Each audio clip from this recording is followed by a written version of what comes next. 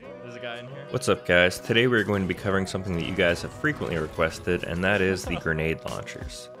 I purposely left these guys off of their respective class lists because we're going to be measuring them a little bit different, and I think it's hard to really compare them with the other weapons in the game.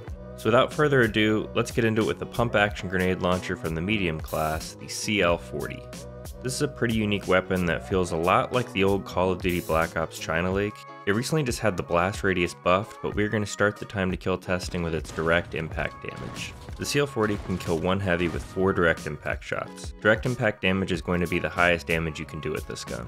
As we move to the splash damage test, you'll see how much less damage the blast radius does and how much more time is needed because you'll have to do a partial reload to finish the kill on a heavy, as it now will take you 5 shots for the finish. This gun is pretty underwhelming versus the heavy, but it does look a little more promising against the other classes.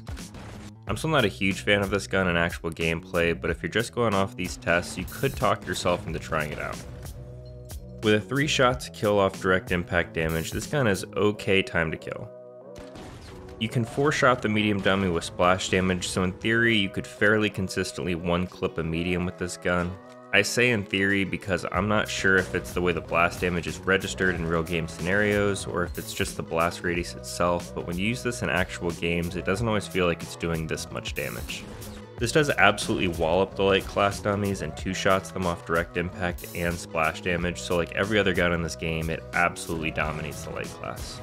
The last test for this gun is going to be its destructive damage against buildings.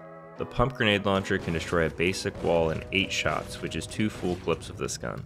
This is kind of slow in my opinion, but with the quick shell loading 2.3 reload time, it's not necessarily awful.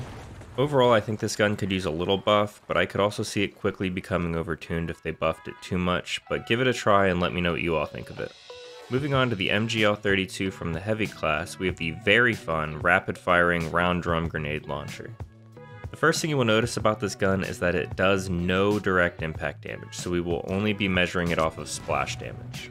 Its damage isn't bad, but the bouncing grenades can be pretty hard to land on target in game. I found it somewhat consistent to aim right in front of the target to bounce it in place, but that will change as your angle changes when you're actually playing in tournaments.